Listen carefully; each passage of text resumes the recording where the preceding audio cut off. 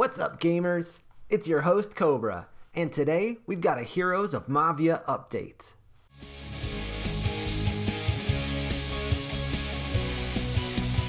We expected this update to come relatively soon because staking was always on the Skrice Studios roadmap for Q1, and we're already into mid-March, which means there's only a few weeks of Q1 left. They've got a few other things on the roadmap left to deliver in that time frame as well, but for today we are taking a look specifically at the staking update. Now, I had a good chuckle when I read the update because Skrice Studios is another project claiming to be the first ones to offer soft staking. The reality is they're not even the first ones that we've covered on this channel. And a game that we're not even playing anymore, Nova Rally, had this feature back in August or September. And I don't believe they were first either. But regardless, it is a nice feature, so let's talk about how it's a little bit different. Staking in the traditional sense means that you send your NFTs or tokens to another wallet that is typically controlled by the development team, and that means you don't have access to your tokens or NFT. And that's interesting for the community because if you don't have access to it, you can't sell it. And that's the real benefit, is that you're committing to holding for a certain time period. And because you're actually sending those tokens or NFTs and then sending them back when you unstake, that means that there is gas fees involved, and on the Ethereum blockchain, those can be notable. So this allows you to keep control because the NFT stays in your own wallet. You simply make a commitment on the website that you're going to keep it in that particular wallet, and there are no fees for that. There might be a quick little transaction fee when you're interacting with the website, but you're not going to be sending it anywhere. So the fees will be minimal or zero, and that is definitely better. On the 26th, this feature is going to be rolled out, and any landowner is going to be able to log into the website and soft stake their land NFTs.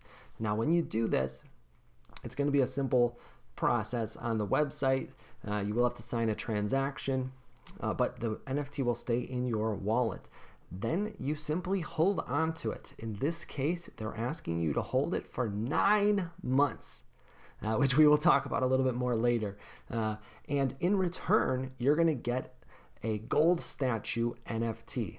Now, if you remember from our roadmap and white paper breakdown, the statue NFTs are upgrades that you place on your land to increase their abilities and resources. And in this case, the gold NFT is going to be both the first statue offered in the game, which adds a little bit of historical value potentially, but its function will be to increase your gold production. And that will give you an advantage when the game actually starts, because gold is one of the many resources you're going to need to spend to upgrade your HQ and land. Deflating news, to say the least. So let's talk about my disappointment. I'm not going to spend a ton of time on this because it's fairly obvious. 9 months to hold an NFT in order to get another NFT that may or may not have any actual value is just kooky dukes. The speed at which that this space moves is crazy, and 9 months is a fucking eternity. So to me, they have completely missed the mark with the reward. The 9 months part is really not that big of a deal, but there was a much better way to approach this. We're going to talk about that on the flip side. However, the other real reason why I am disappointed is that I thought this was going to be related to the Mavia token. I mean, the current roadmap for Q1 lists the Mavia token launch very first.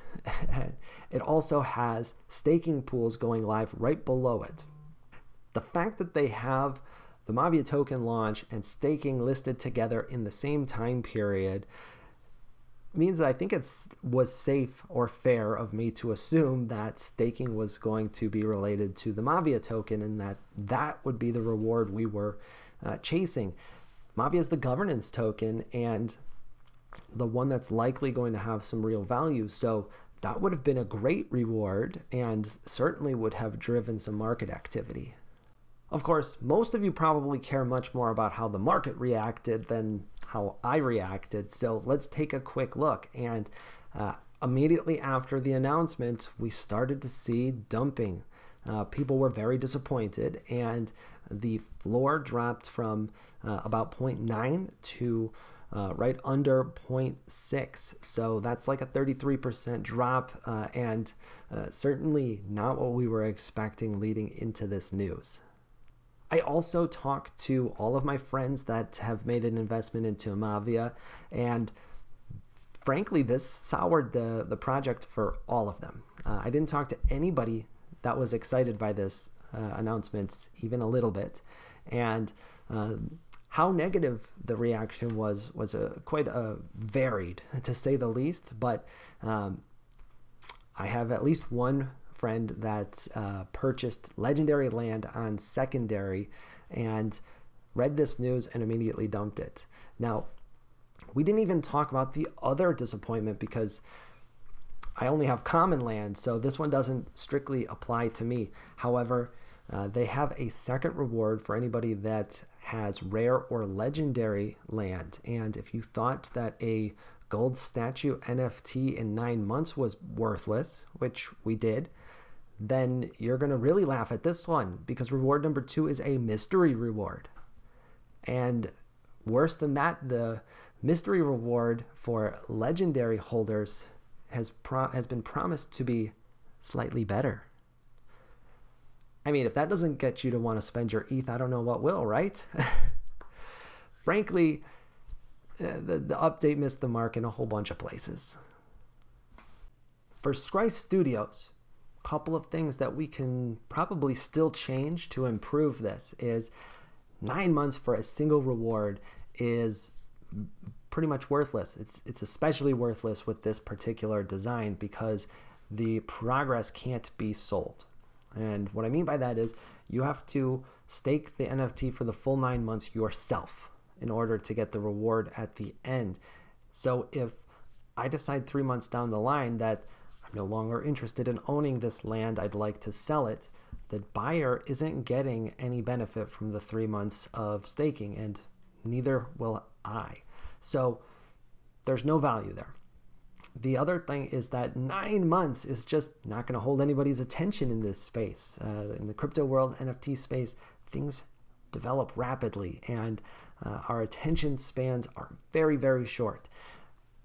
A better approach would have been 9 monthly rewards, and it could lead up to the gold statue at the end. That's fine, but nine rewards for 9 months means that we're getting something every single month. That gives us a reason to think about Heroes of Mavia every single month, even when there's nothing to do. That's also means that some FOMO can be created in the marketplace as players that don't have any land today start to realize they're missing out on benefits. They may want to jump in and collect the rest of those, and that can add some value to the secondary markets. The other thing we need to do is improve communications. This is more feedback you could have easily gotten from a consultant, and feel free to reach out to the Freeroll because we do that as well. But the roadmap still says that the Mavia token launch is coming this month, that hero NFT sales are coming this month, that statue NFT sales are coming this month. And you know what? If that one would have been true, then we would have some data to put some value on this reward, but we didn't deliver that either. It also says that staking pools are going live. I don't know if this update is meant to check that particular box or not, because staking pools going live, I thought and assumed was going to be related to the Mavia token launch, which hasn't happened yet, and we're not getting any tokens. There's not really a pool involved with soft staking your land, so there's opportunity to do better. What about landholders? Well, my recommendation here is go ahead and do the soft staking. We recommended Heroes of Mavia as an investment that you were going to hold because we think this game has a lot of potential, and the fundamentals there have not changed. This game still looks like one that is going to be very popular and have quite a lot of earning potential, and the land NFT will be key to that earning. So we're not looking to sell our land, especially given the drop in value. And soft staking, by its nature, is really zero commitment from you. You're going to spend a couple of seconds to set it up, and that's really it. If you decide to sell later on, by all means, sell later on. My other takeaway from this announcement is to expect a bumpy road, both leading up to the game launch and probably afterwards as well. Now, I don't mean that to FUD the project at all. And to be clear, we intend to continue holding our land, and we intend to purchase heroes and statues when those sales come up as well. But it's clear that the team at Skrice is not very experienced. That's okay. NFTs are brand new, and this is their first blockchain game. So that is totally reasonable and to be expected. That doesn't change the fact, though, that they're probably going to trip over their feet a couple more times along the way, and they're probably going to learn a few more hard lessons. So expect a bumpy road leading up to the game launch, and frankly, probably afterwards as well. None of that means we won't make any money, but it does mean that the news cycle could make our value go up and down a little bit more than we like. And that wraps up our Heroes of Mavia update video on soft staking. If you're holding a land NFT, I'd love to know what you think. Hit us up on Twitter or put a comment below and let us know what you think about this update. So far, I haven't found anybody that was happy with it, but there's bound to be somebody out there. So speak up if you thought this was great and why, if that were the case. If you're disappointed, let's hear some bitching below as well.